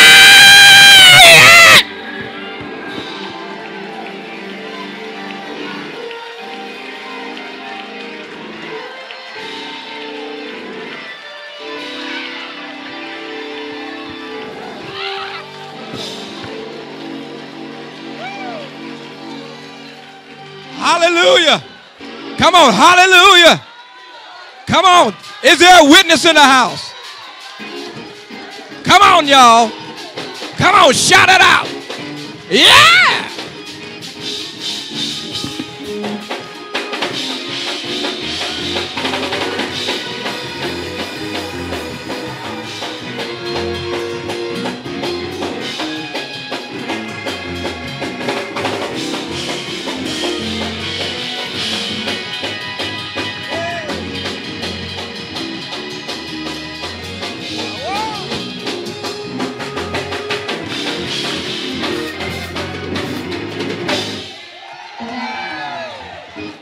I feel a praise in the house right now. What a word, what a word. My God, my God. It is finished. Oh, I got to interject because I got some policemen out there that want to know. There's a silver Lexus tag that got hit outside. Tag 37409J. You're right close to the front area here. Silver Lexus. It's not finished, but you need to go outside. Silver Lexus 37409J. I know it was the blood. I know it was the blood. I know it was the blood for me. Come on, y'all. I was lost. He died. I know it was the blood for me.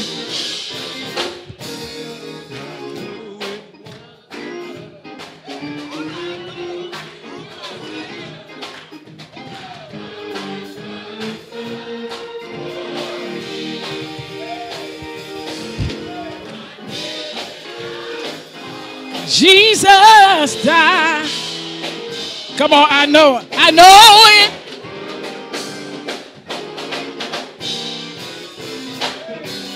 The blood came streaming down. The blood came streaming down. The blood came streaming down for me. Jesus,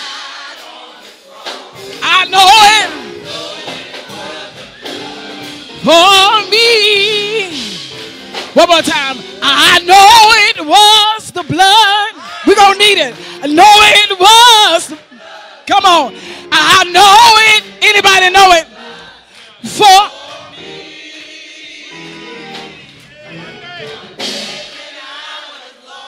Jesus died.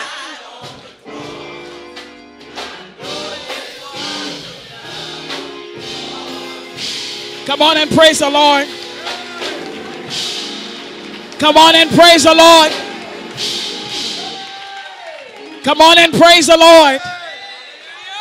Come on and praise the Lord. Hallelujah.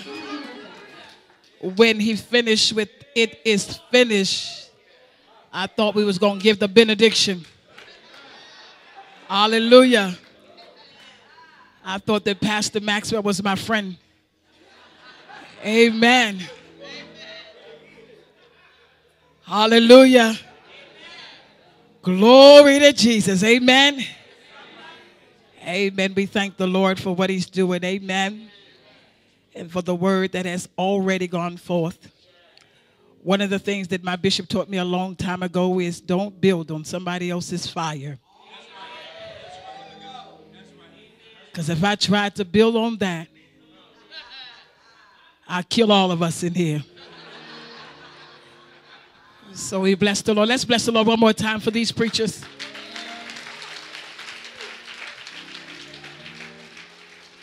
Hallelujah. I have the seventh word coming from Luke 23:46. Hallelujah. It says, and when Jesus cried with a loud voice, he said, Father, into thy hand I commend my spirit. And having said thus, he gave up the ghost.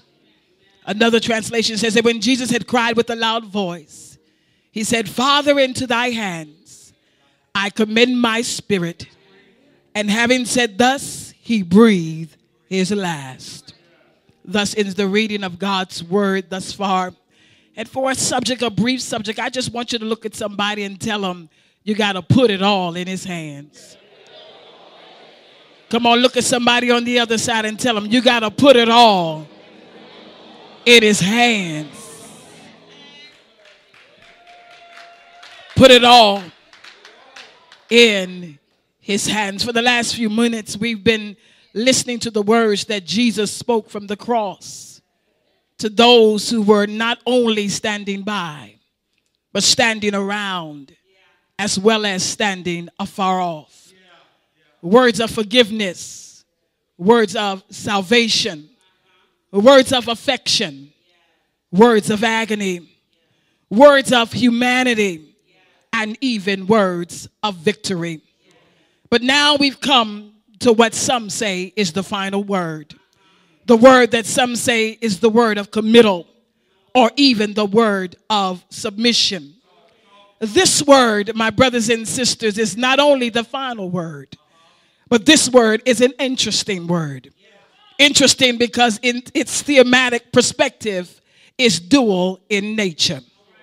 Now, at first glance, one would think that the theme here is the Father, or even his spirit, lowercase s.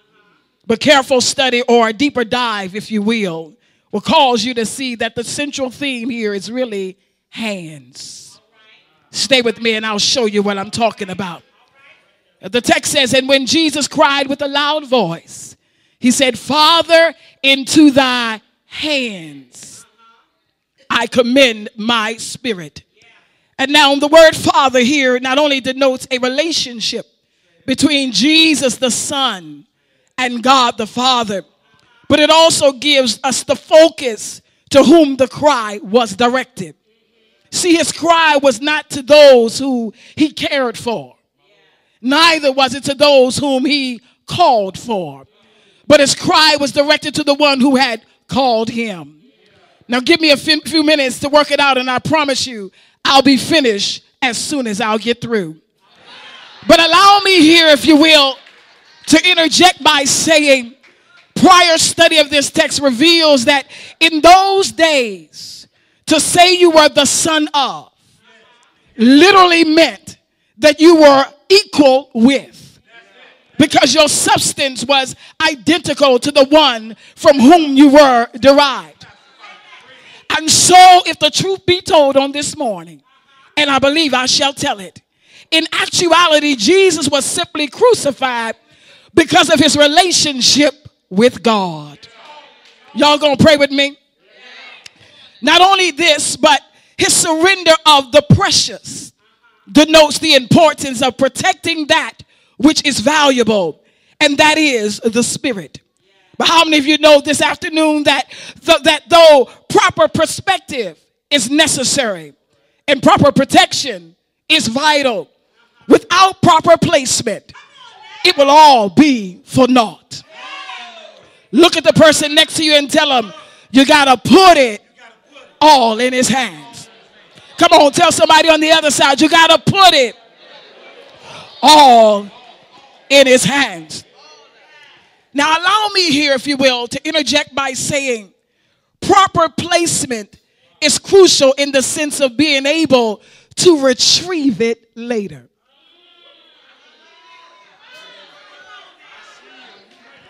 Proper placement. Proper placement is crucial in the sense of being able to retrieve it later. I want you to put a pin right there because we're going to come back and get that. But Jesus, whose hands were used to heal the sick, raise the dead, comfort the lost, and even cause the lame to walk, after hanging there so long, could not even be used to help himself. Hands, my brothers and sisters, is defined as the extended faculty of the body, located at the end of the forearm or forelimb, equipped with the essential impulse of touch. And although they can hold many material things, the hand is not capable, Pastor, of handling the immaterial spirit. And this Jesus understood quite well. For you see, it was there on the cross that Jesus' dying prayer was not to place his spirit into the material hands of man, but into the immaterial hands of his Father. Which brings me to my first point of interest. You got to watch whose hands you entrust your spirit. You got to watch it. You got to watch whose hands you entrust your spirit. Now, this word entrust means to assign the responsibility for doing something or to deliver in trust to. In other words, believer, it means to commit to another with confidence. Isn't it amazing, believer, how easily we with confidence put our lives into the hands of those who are no better off than we are? Isn't it amazing how we find it hard to trust God who has all power and yet trust folk that have no power? Why? I want to know today, why is it, my sisters, that we keep giving our lives and our hearts away to men that say they love us, when in actuality all they want to do is use us? When will we get back to the place where we are putting our trust in the hands of he who holds the world in his hands instead of, I want you to understand, instead of he who doesn't have a pot to, and a window to throw it out. To entrust means to charge with a specified duty. It means to commit to or put in charge of. And I don't know about you on this afternoon, but who better to put in charge of my spirit than he who created all of our spirits? Not only that, but when Jesus said into thy hands, he was describing what is known as an anthropomorphism, which is actually actually the act of ascribing human form or attributes, if you will. I want you to understand it. It was ascribing human forms or attributes, if you will, to something that is not human. In this case, that would be God. And anthropomorphism, my brothers and sisters, are used in scripture to better help us understand what's being communicated to the reader. And so Jesus said, into thy hands I commend or commit my spirit. Not only was he implying something deeper here, but what he was saying here was simply this. Not only is God spirit, but he's also omniscient, meaning he's everywhere at the same time. So to place my spirit in the hands of God really meant that I was placing my spirit or my life, if you will, in the vastness of who he really is. For only a God who's everywhere at the same time is capable of holding and keeping this priceless deposit called the Spirit. Furthermore, believe it, I'm about there, but the text started off by giving us the proper perspective of who Jesus was talking to. And from there, it showed us the importance of having proper protection for caring for and protecting that which is valuable. But there was one more thing that I told you that was greater than all of these. And that's what I want to deal with right now. I told you to hold on to it, and that was proper placement. For you see, having a proper placement is crucial when it comes time to retrieving deposits at a later date. You see, where you place your valuables are as important as how you place them. Let me say that one more time. Where you place your valuables are as important as how you place them. And I don't know about you or who this is for, but the reason why some of you can't retrieve your stuff is because you don't know where you placed it. The reason why some of you don't know where it is because you don't know where you placed it. Look at somebody one more time and tell them you got to put it all in his hands. See, when you give it to God, it doesn't get lost. You can go on about your business and not worry if it's protected or not. When Jesus gave his spirit to the Father, he did so knowing that one day soon he was going to retrieve it and step back into who he was. I'm headed back to Laurel, but before I go, I needed to tell somebody a few things. You got to put it all in his hands. Instead of putting it in the hands of man, put it in the hands of he who separated light from darkness. I hear you thinking, and I know you're saying, well, Pastor, that's easier said than done. You don't know what I've been through. Well, no, I don't. But you got to put it all in the master's hands. No matter what you're going through, if you put it in his hands, the truth of the matter is this: everything is going to be all right. For the Father's hands are not like any other hand you can be in. His hands are able to take nothing and turn it into something. His hands are able to take a broken heart and mold it back together again. His hands are able to pick you up and turn you around and place your feet on solid ground. His hands are able to catch every fiery dart and throw them back at the person that's throwing it at you. I'm almost there, but you got to put it all in his hands. The last thing that I wanted you to know is that the text says that when Jesus put his spirit into his hands, he breathed his last breath or gave up the ghost. What are you saying, preacher? Well, what I'm saying is this: because Jesus committed his spirit to God, he felt secure enough to breathe his last breath.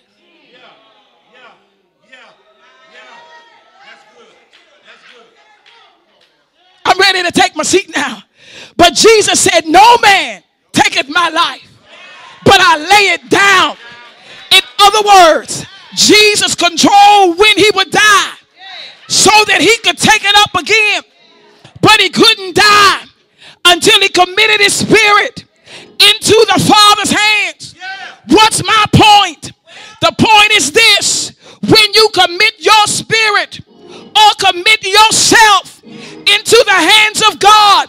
Stop breathing.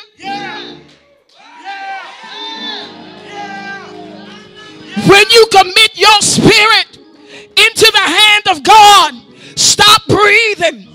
Some of y'all are waiting to exhale, but I hear the Spirit of God saying, breathe your last breath and give it over to God.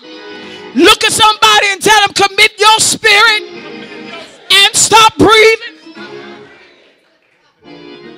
You got to give it over to God. Every problem, breathe your last breath. Every temptation, breathe your last breath. Every lying demon, breathe your last breath.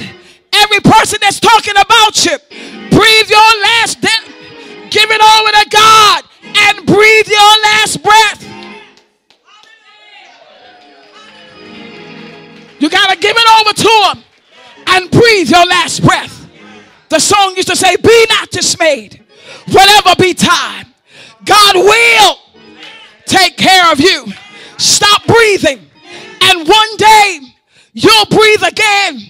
I know you're waiting for the point, but the point is when you give it to God, you don't have to worry about it. You can stop breathing. All of my burdens, all of my problems, I'm going to put it all in the Master's hands. We used to sing a song that says, all in his hands. I put it all in his hands. All of my problems, all of my burdens. If I had a question, I put it all. Yes, I put it all in his hands. And for those of you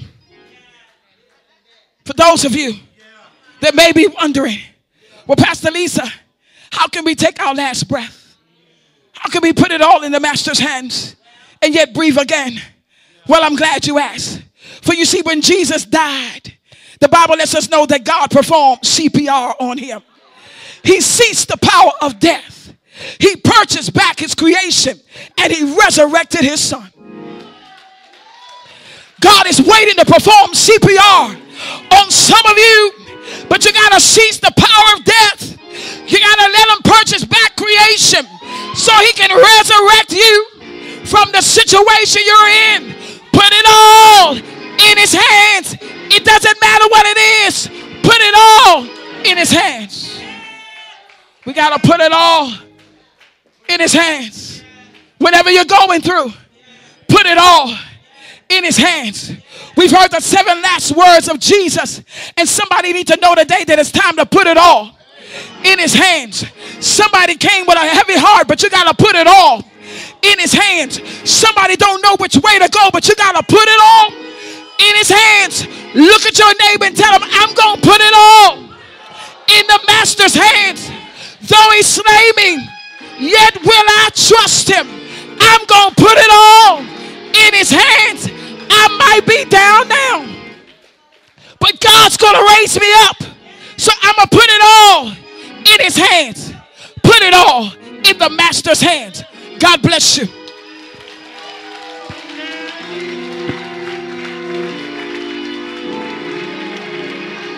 I'm on CPR right now, CPR.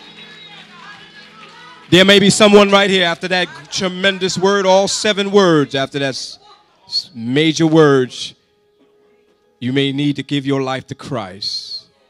The Bible says you have to confess with your mouth the Lord Jesus and believe in your heart that he died for your sins. My God, my God.